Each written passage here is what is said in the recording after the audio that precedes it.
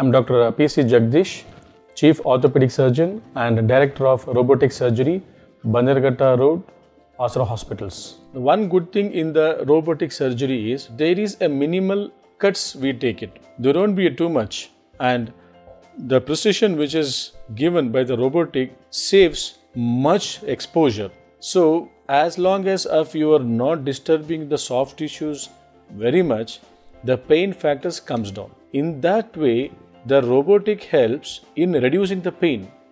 So post surgery, most of the patients, they have a pain, but it is very less compared to the conventional.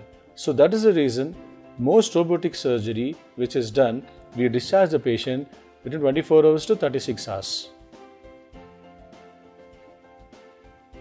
Though the scar will be obviously similar to the traditional, but that is immaterial, it won't be a disturbing.